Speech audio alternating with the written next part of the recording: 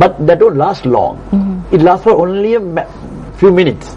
But he said there's another way to have eternal peace and happiness.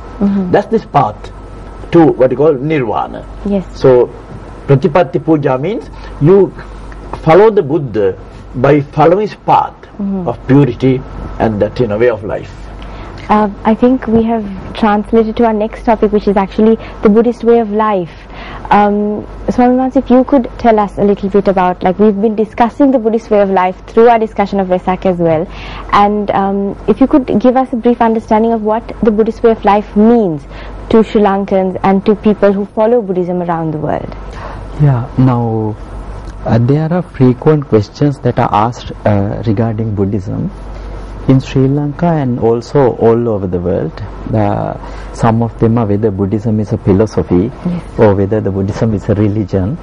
But nowadays, most of the learned Buddhist scholars would like to put it as Buddhism is a way of life.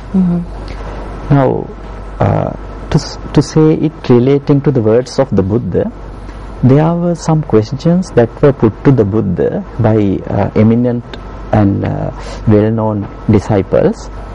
At that time, when such questions were put, the Buddha remained silent without answering. Now, there were several ways of answering, but the Buddha remained silent without answering. Why the Buddha was remaining without answering certain questions was because that they were not directly helpful to the advancement of that person who had put the questions to the Buddha. Some of those questions were when this world started and when it is going to end, such questions. So the Buddha say, now knowing that answer is not going to be helpful right now for your advancement. I am here right now to teach you the way for your advancement of life, especially the spiritual advancement. Now, from this very particular example, we can think that Buddha wanted us as his disciples to use his teaching for the spiritual advancement of our life. That is why the Buddhist scholars like to put Buddha's teaching as something, a way of life, from morning to evening, then from evening to again morning, from your birth to death. There are things that could be followed at your level, at my level, and at our level. Of course, it is true that all are not able to renounce the world, and it was not true even at the time of the Buddha. Even at the time of the Buddha, only a very small percentage of people who renounced the world. It is same even now. So Buddha knew this truth. Knowing this truth, Buddha always stressed, you have to start the spiritual advancement at your level. Now, to give one example, one day one young person called Panchasika came to the Buddha, and he said he wanted to sing a song. It is recorded in the Sakkapanya Sutta in the Digha Nikaya. I am giving those terms as could be understood by our audience. So he said, and he was a musician. He came in front of the Buddha and said he wanted to sing a song. Buddha said, yes, okay, go on. Then he sang a song. All the lyrics were about his girlfriend. And he was praising, while playing the violin, he was praising the girlfriend. Then at the end, the Buddha said, it is a nice piece of artistic work. It is a fine work. The lyrics match music well, and vice versa. Then the Buddha said, not only that, your work is unique. Not only fine art of work, but also unique, because in the lyrics, the last two lines were praising the parents. I respect the father who gave me this daughter, who gave this daughter to me. Now, actually, the word father represents parents in that society. Now, then the Buddha says this presentation is unique because you give not only the enjoyment but some ethical idea to the society. By using this instrument of music, the tool called music, you are trying to give an idea of ethics, good behavior to the world. So that is very important. The mere enjoyment of life is not the sole thing in life. We have to advance ourselves, to work for the advancement of our humanity. I think that is what is called Pratipatti Puja. Thank you, Swamin Mansa. With that, we have to go in for a short commercial break. But just after our program of GMSL, please stay tuned for a documentary on a very special gentleman called Deepal. And also at 5 p.m. today, you can all join us from the Vesak Kalapaya to witness the truth relics that have been brought in all the way from Kandy. So we hope you join us there. So on the other side of GMSL, we have a lot more to discuss on the Buddhist way of life, especially in context to how it applies to us in the present day. So we'll see you on the other side.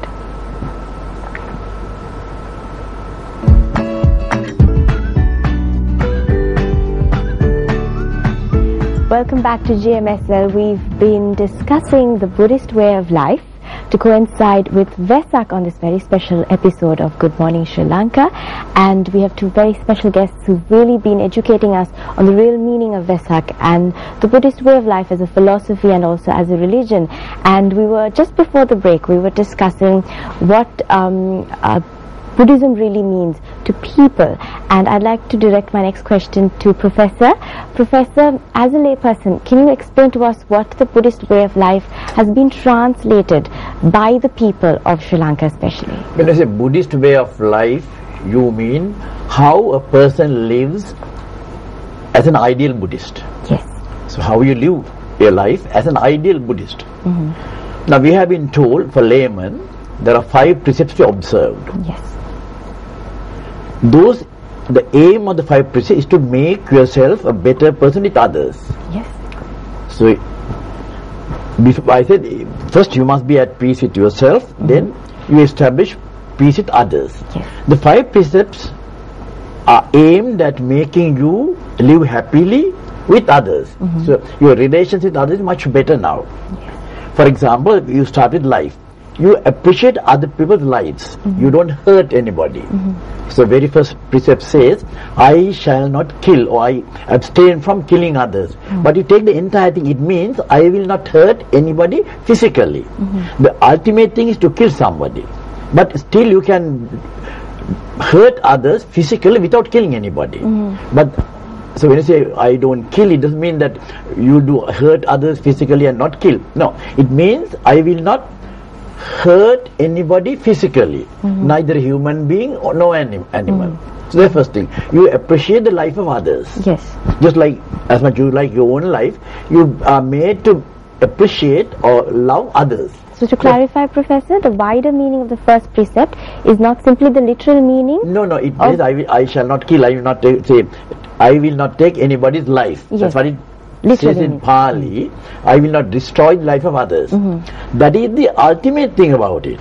But you can hurt others physically without killing anybody. I can stab somebody 5 times and not kill. But I guess, well, I haven't killed anybody. Yeah, you haven't. But you have done enough harm to that person. So I interpret that killing means the avoidance of physical hurt or physical destruction to others. Okay. Similarly, I don't take what belongs to others, but that makes everybody unhappy. Yes. If I find somebody, I can ask you, then you will give it to me. But taking things from others without their permission, it's called stealing normally. Yes. You shouldn't do that because it hurts somebody. Somebody loses something and is not even aware of it. Similarly, if you have a third one where you say, I will not commit adultery, which means I will not live with other people's wives and other people's husbands, it's going to hurt a lot of people. Your husband, your wife, that other person's husband, wife, their children, your children, many people are brought into problem because that simple few moments happiness with another man, another woman. Similarly, if you lie, you can put others into trouble. If they're really false, it can make others very unhappy about it, and you can put them in trouble. Yes. Similarly, when you get drunk, you don't know what to, you lose your senses. So once you lose the senses, you don't know what you are doing. So you can again hurt others by getting drunk, in that state of drunkenness. So these are 5 precepts which, if you observe the 5, you establish better relations with others. Now then you turn at yourself on a special day like tomorrow, saying, from today I will, at least for today, I will control my senses. We have 5 senses which bring trouble to us. So you start with, say, food. You like to eat, but on tomorrow you said, after certain time, after the main meal, I will not take any food or drink.